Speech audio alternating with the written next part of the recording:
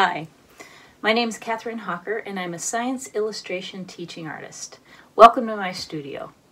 Today I'm going to show you a way to combine the curiosity of science and the art of drawing.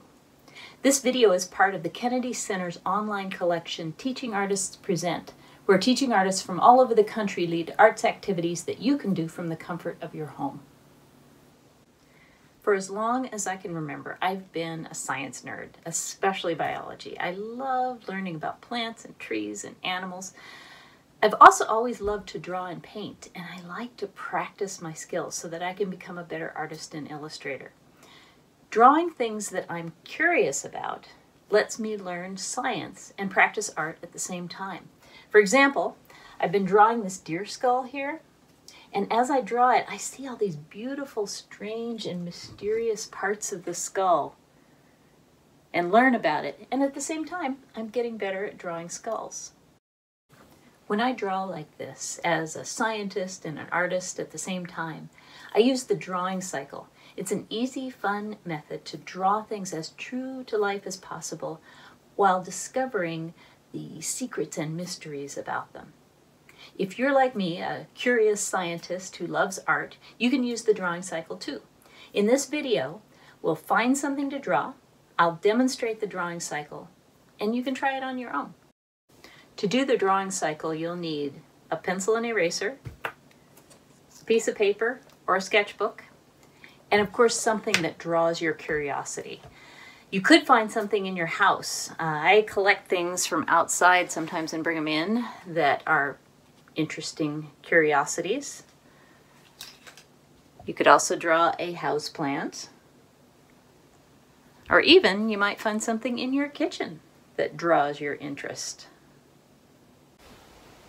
And of course you can look outside to find things to draw. Here at my house in Alaska, I am surrounded by plants, and I think that's what I'm going to draw today. I've got wild plants, I've got garden plants. Let's take a closer look. One thing that's drawing my attention out here is that cottonwood tree. But as you can see, it would be really complicated to draw. When you're learning to use the drawing cycle, it sometimes helps to choose smaller things. So I'm going to look for a leaf from that tree. By drawing the leaf, I'll learn more about the tree.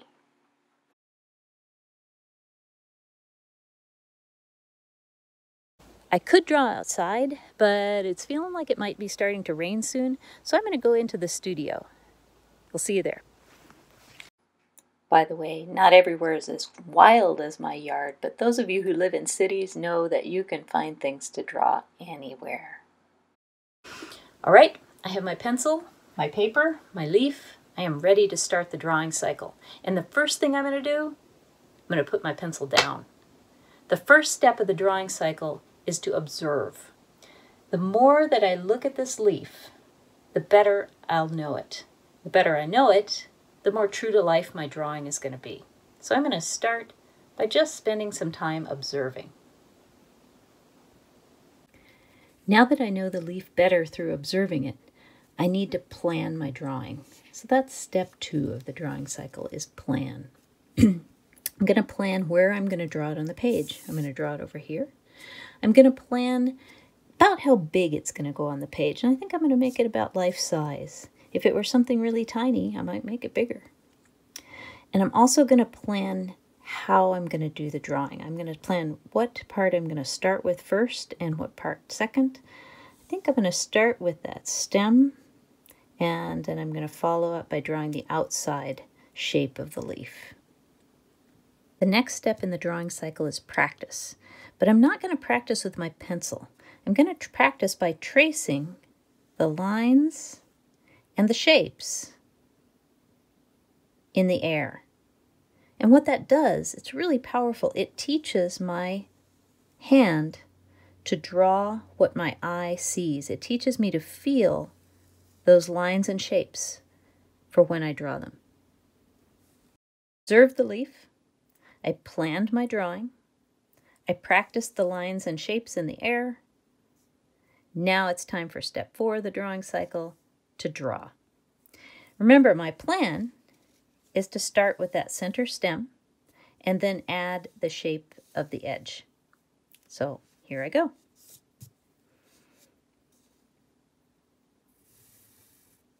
I remember noticing as I was practicing that that stem has a turn in it. It's not perfectly straight. Never hurts to practice again, so I can make sure that I feel that shape as I'm drawing it. Okay, practice this side again. It's a little wavy. A little bit wavy.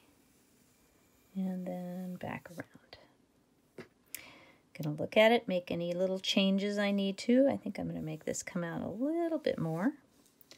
And this side come out a little bit more. And maybe a little further up. You can always make changes in drawings as you're working on them. I'm always looking back and forth for things that I want to change. So I've done the 4 steps of the drawing cycle. I observed, I planned, I practiced, and I drew. And here's my drawing. But take a look at the leaf and at my drawing. I'll bet you can find at least 3 things on here that I haven't added to my drawing. For example, all these side veins that are coming up here. I also see a little hole in the leaf right there. I also see some spots on the stem, and I notice that the edges are pretty bumpy. They're not smooth like I drew them. That's where I can go back and do the drawing cycle again.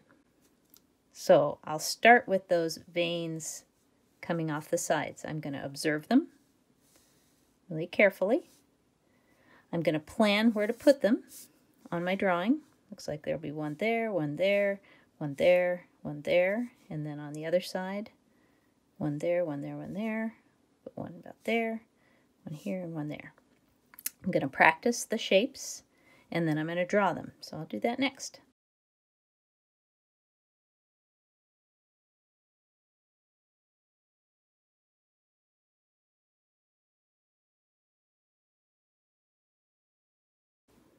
And the next thing I could do is look at the edges, those bumpy edges.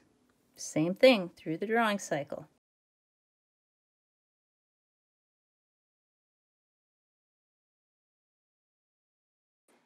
Here you can see me use the drawing cycle to add the little holes and to make the stem thicker. And then I make some changes to finish the drawing.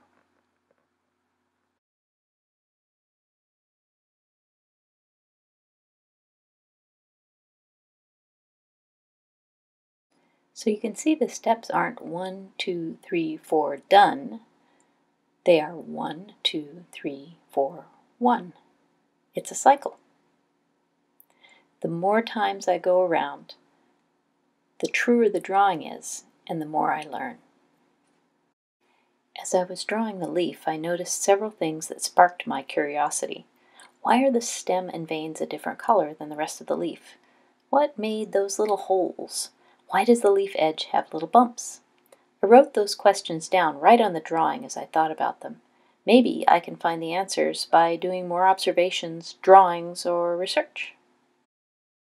I did that leaf drawing on regular paper, but I do most of my science drawings in sketch journals. That helps me keep track of what I've observed and learned, and if I want to share something I drew, I know right where to find it. A sketch journal can be any kind of sketchbook or notebook. You can even make your own.